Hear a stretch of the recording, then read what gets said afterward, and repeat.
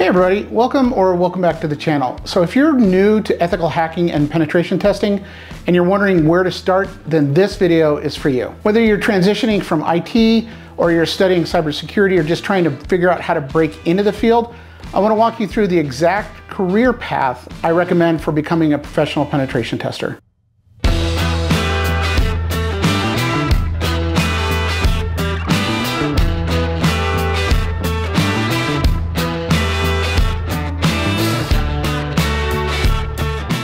I've been doing this for over 2 decades and I've mentored hundreds of people, and I keep getting the same question all the time. What should I focus on first if I want to become a professional penetration tester? And that's actually a really good question, because the reality is there's a lot of distractions in this space. There's courses available everywhere, tools everywhere, buzzwords everywhere. But if you actually want to get hired, if you want to build a real long-term career in this field, you actually need to focus. So let's talk about what actually works based on what companies need and what clients are paying for in order for you to get a job as a professional penetration tester. Before I detail the optimum career path for beginners, I'd like to mention my book that's titled Professional Penetration Testing, which is now in its 3rd edition. That book has been used by students, instructors, and security teams all around the world. And it's designed to walk you through what it really takes to become a professional penetration tester, from building your first lab to actually running full client engagements. The cool part about the book is you can use it alongside your lab work or as a companion to your training path. And if you're serious about doing this the right way, it's a solid guide to have on your desk. All right, so now let's talk about career path. If you're just starting out, the very first thing I recommend you focus on is web application pen testing. So this isn't just a nice place to start, it's actually the most useful and relevant skill you can build early in your career. So it doesn't matter if the organization that's hiring you is a startup or a Fortune 100 company. If they have a digital presence, they're going to have something tested. And here's the best part. By learning web application pen testing, it's more approachable than most people think. And what I mean by that is you don't need a full enterprise lab to get started.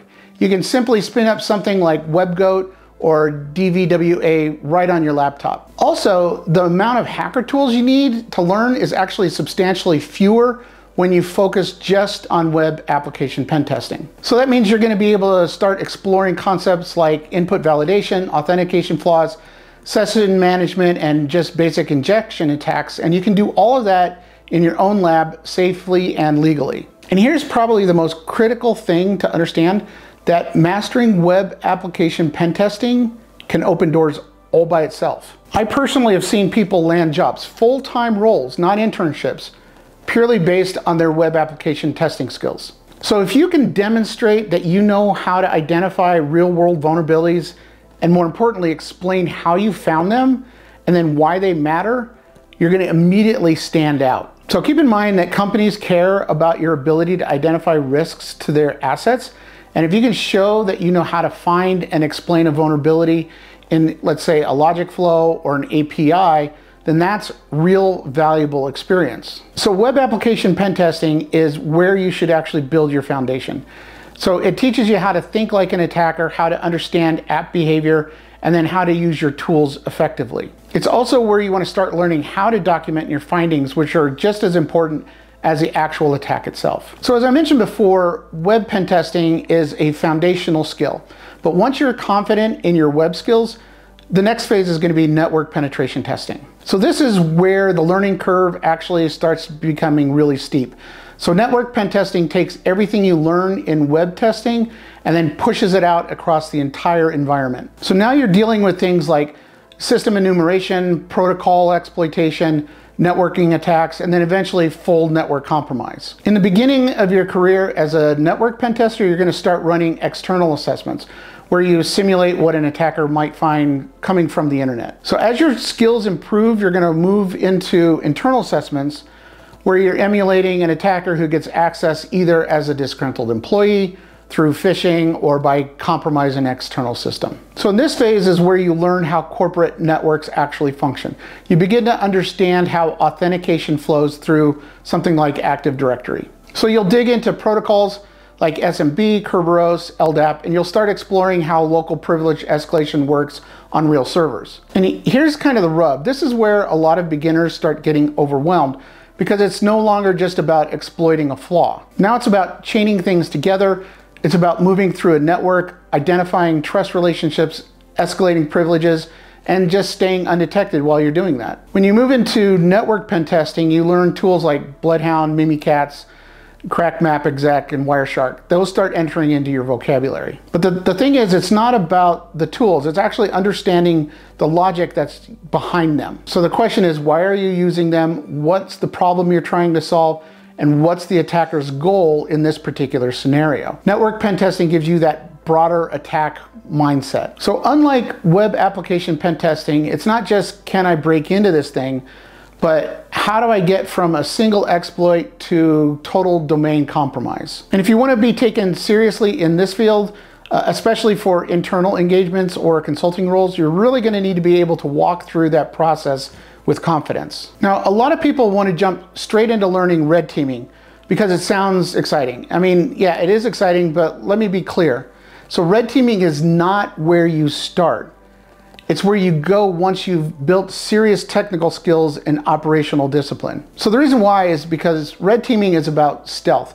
It's about simulating advanced adversaries. So threat actors who don't just try to get in, but try to stay in undetected, blend into the environment, and then quietly achieve their goals. In order to be effective as a red team member, you have to know how defenders operate. You have to know what's likely to get caught. So that means you need to know how payloads behave in memory. You need to know how endpoint detection systems respond to specific behaviors. So it's in red teaming where you're going to start learning about command and control, things like C2 frameworks like Sliver, Mythic, and even custom tools. As a red teamer, you're going to begin building your own infrastructure. You'll think about callback channels, staging payloads, DNA beacons, custom implants. It's really a deep end of the swimming pool when it comes to professional penetration testing. So red teaming is where you take everything you've learned from, let's say, web apps all the way through to network enumeration, even privilege escalation. And then you apply that in a simulated adversary campaign. But none of that is even possible if you haven't put time into the fundamentals.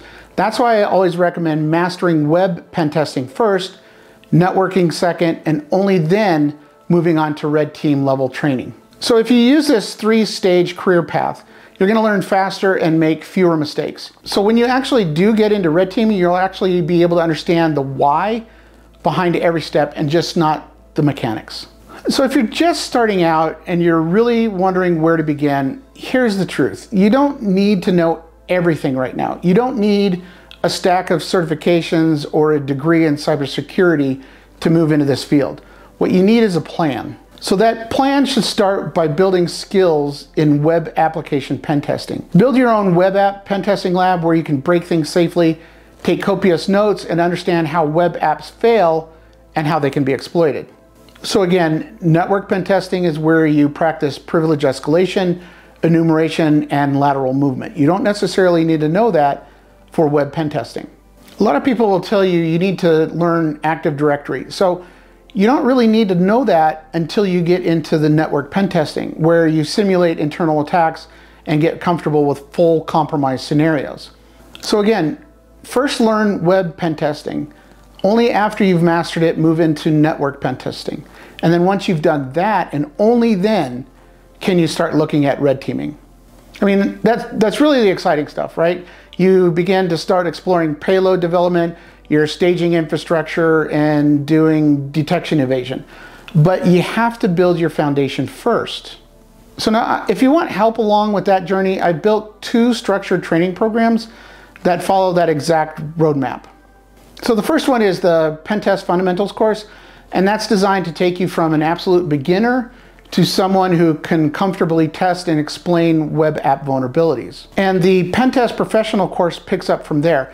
That helps you get the skills necessary to land your first job. Now, it doesn't just teach web application pen testing. It also teaches how to master internal testing, network attacks, and building towards real-world engagement readiness.